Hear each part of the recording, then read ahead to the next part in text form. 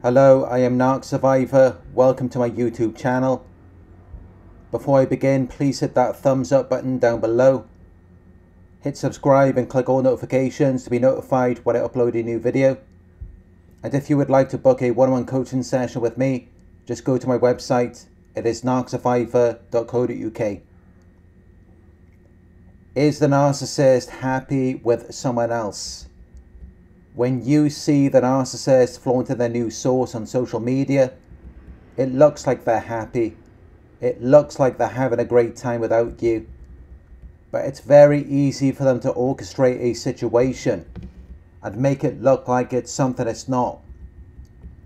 Because you don't see what they're going through in their everyday lives. All you see is this snapshot, this highlight, this moment. And everything else is left to your imagination. You don't see what is going on behind closed doors. So it adds a lot of suspense and mystery, which creates uncertainty about what may happen. Unless, of course, you understand the inner workings of a narcissist's mind, because that reveals exactly how they are feeling inside. But this can be said for anyone. Because happiness is an internal feeling. People can laugh and smile, but that doesn't actually mean that they are happy. And even if they are happy, they could just be happy for a moment. And then for the rest of the day, they might be unhappy, and you wouldn't even know. Discontentment and dissatisfaction is something that everyone experiences from time to time. And major depressive disorder and anxiety disorders are the two most common mental health disorders in the world.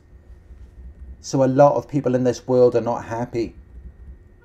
But could this not be the case for narcissists? Because sometimes they are able to show it externally, and it can appear as though they are happy, especially when they are love bombing their target. Because they like to show everyone that they're with this new person and how they're so much better off without you. But just because that's what you're seeing, it doesn't mean it's real. One minute you were with the narcissist and then they disappeared without a trace.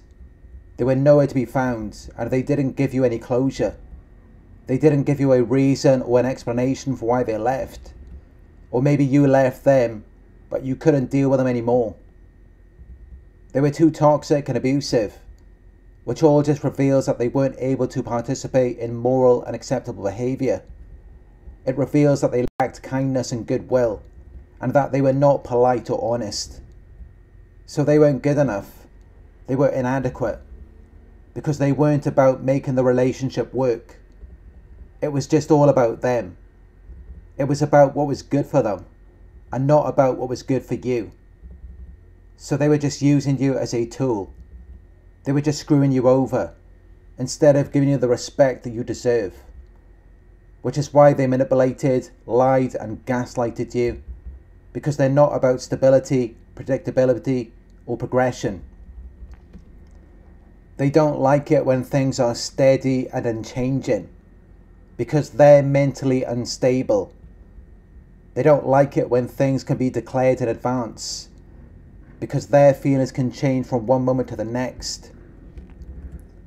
And they don't like it when the relationship progresses, because they know they're going to be left behind because they have a mental disorder, which is characterized by a state of unhappiness, dissatisfaction and confusion. So how could they ever commit to a relationship with you? Someone who is the exact opposite of them. Someone who values commitment. Someone who likes stability, predictability and progression. Clearly that was a recipe for disaster, because you both value different things. But they can make it seem like they're so much happier in their new relationship, and it can make you feel like you're not worth anything, because you gave them everything. So you assume that it's you. You assume that you must have done something wrong. You assume that you should have done something differently. But that's just what they want you to believe. Well, the reality is that they have problems with interpersonal relationships. They can't thrive on equitable and reciprocal compromises.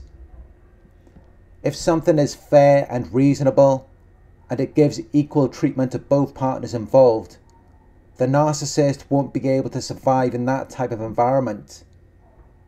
Because narcissists are not built to last or survive, which is why they always need a source of supply, rather than an equal and reciprocal relationship, because otherwise they would die out very quickly. They would become extinct, because they're not self-sustaining. They're like leeches or parasites. They're bottom feeders. So they have to use and exploit other people's troubles and weaknesses, otherwise they would cease to exist. There wouldn't be any narcissists on this earth. Which is why they can't be in a relationship. They can only ever have a source of supply, where you're listening to them and doing exactly what they say, and you're continuously under their power and influence, because otherwise they would have become forceful and violent, because they would feel like they're resisting attack, which is why you're never going to be working as a team.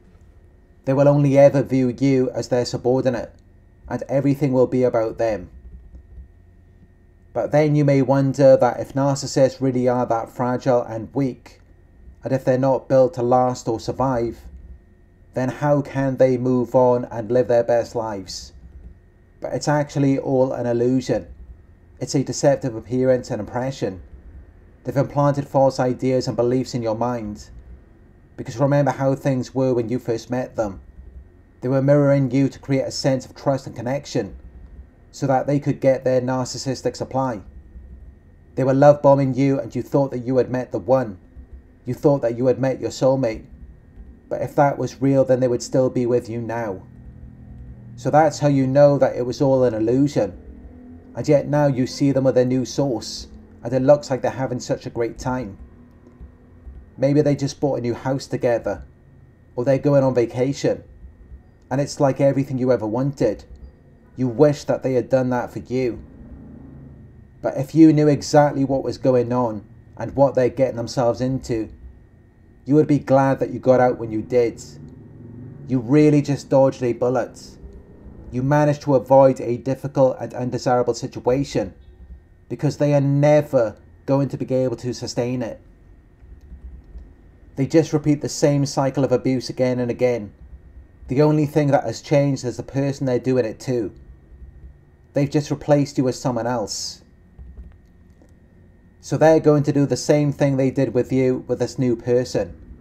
They're not going to have a healthy relationship, because they haven't done the inner work. So they haven't developed any awareness of anything. Instead, all they've done is blamed you.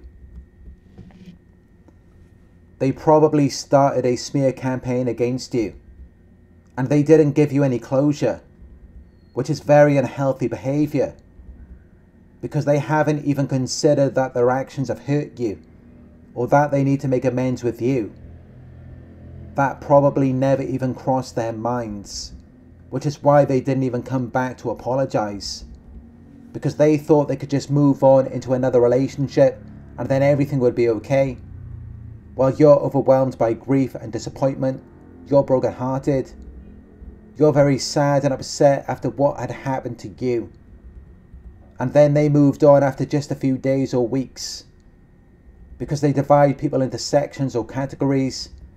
They separate them into different groups, and they do not allow those groups to mix together, which means that they do not have a stable sense of self,